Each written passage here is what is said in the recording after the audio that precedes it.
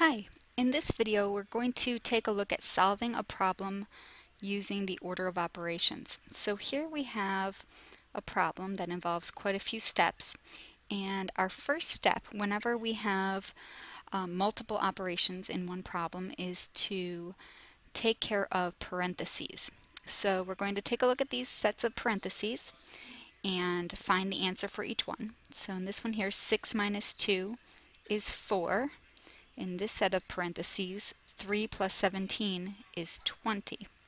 Okay, we also over here have 11, and the 6 is in parentheses. So what this means is 11 times 6, and 11 times 6 is 66.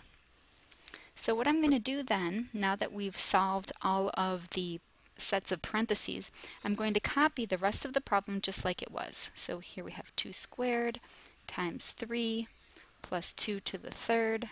I need to bring down this multiplication symbol, bring down this subtraction symbol, and bring down the plus sign here.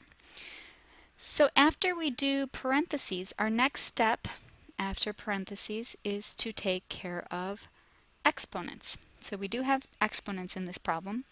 2 squared means 2 to the second power, or 2 times 2, which is 4. And we have one more exponent, which is right here, 2 to the third. That means 2 times 2 times 2. 2 times 2 is 4, and 4 times 2 is 8. So that's 8 right there. So those are all the exponents we have in this problem. So I'm going to then copy the rest. Oops, I didn't want to do that. Copy the rest of the problem, just like it is.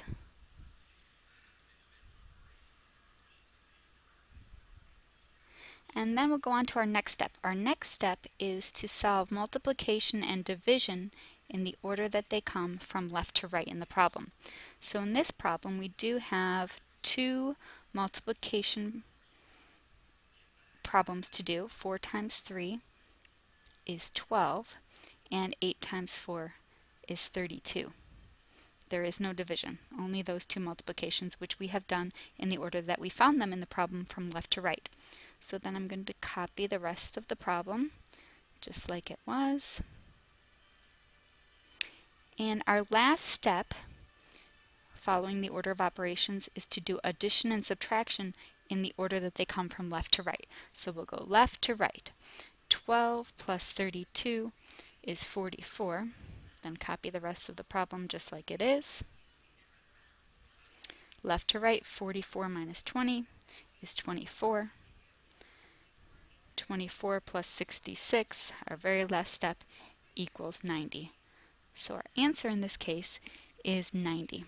So we have to remember to follow this order. First we do parentheses, then exponents, then multiplication or division in the order that they come from left to right.